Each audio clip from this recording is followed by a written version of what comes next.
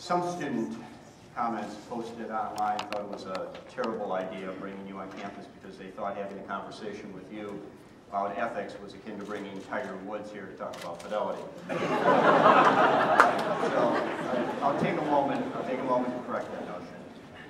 As I see it, this evening is meant to be a learning experience for the students. To show an example of what happens when citizens take their hands off the wheel of democracy and allow the people that we elect to hijack that democracy for their own ends. Our preamble states, we the people, not we the politicians. Citizens confer legitimacy upon government, not elected officials, and only when all citizens vote and are engaged in democracy can we retain control of the various governments that we, the people, created. We really do get the government we deserve. Unfortunately, at times, it's not always the government we want. Obviously, you are innocent until proven guilty in a court of law. So what I would like to get a sense of, innocent or guilty, is a question that I pose to each of my students. And that is, what's your definition of political corruption? Well, that's a good question. I think the strict interpretation and the strict definition would be doing anything that's against the law is illegal.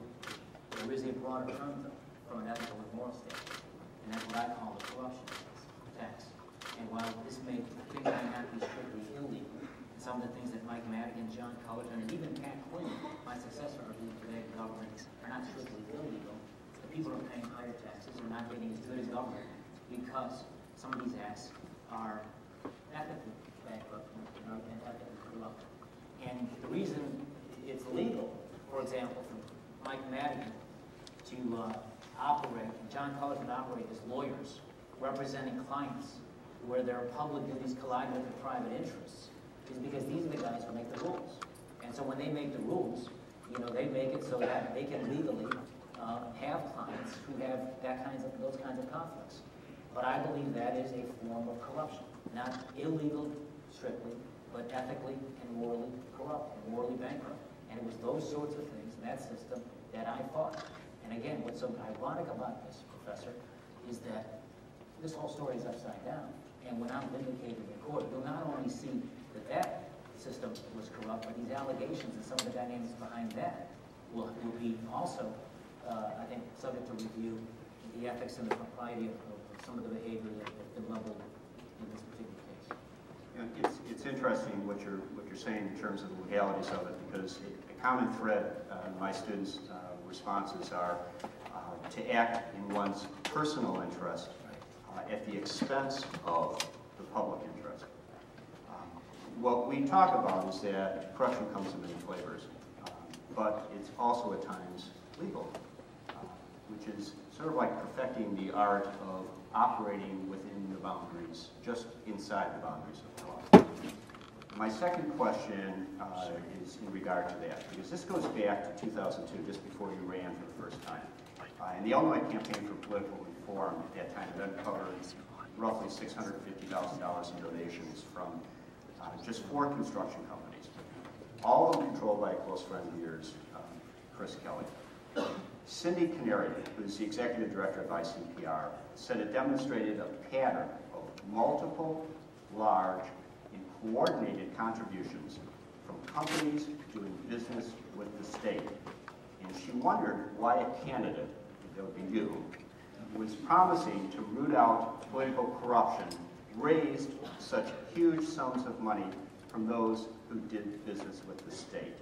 So, given your previous response about dancing just inside the law, is this the kind of behavior we should expect from a reform candidate?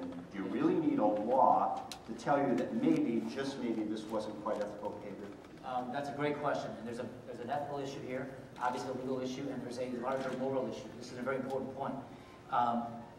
And let me start out, Professor. You'll agree that allegation is legal. It is legal to raise money from contractors under state law. And it was until somewhere around the fall of 2008. And then it was banned for the governor, but it was allowed for the legislative leaders, the lawmakers, and other elected officials. I have mandatorily vetoed that to include all of them, including me. So I was prepared to change the law. Having said that, that's the law and those are the rules. And it's a very competitive business in politics. When President Obama, for example, makes Lou Sussman the the ambassador of the Court of St. James, and Lou Sussman was a big contributor to Obama, raised him $500,000. And he raised me money. And the president makes this guy the ambassador. That's within the rules and the law. Now, when you're fighting an entrenched system with cynical politicians like Mike Madigan and cynical politicians like Cullerton who like it the way it is, and these guys have been there. Governors come and go, but these lawmakers stay. And if you're committed to keep your promises to the people, to push and prod and fight that system by changing where all the money goes. Now remember, this is a fight over money, and you're talking about billions of dollars. And when you're starting to move money around, the people who like it the way it was, who are represented by lobbyists and special interests, they don't want you to touch their money. What they want you to do, and there's almost consensus in Springfield, certainly among the Democrats, my party, to raise taxes on people. They want more of the people's money, and you're determined to keep your promise not to do that, but at the same time, Professor, you feel you have a moral obligation to simply not stand pat, but move forward. So you want health care for every child, which we got. You want to give preschool to 3- and 4-year-olds, which we expanded. You want to put a record amount of money into public education. I went to public schools, but you don't want to do it on the backs of taxpayers. You got to figure out, you have the law that requires, constitutional law requires balancing the budgets. Now you're going to be in there, and your decision is, you want to play ball with them and just do what they tell you to do, which is basically raise taxes on people, or are you going to fight the special interest that they're protecting? So we took on the trucking industry, and we raised fees on them to pay for some of this because the fees there in the trucking industry were lower than comparative states.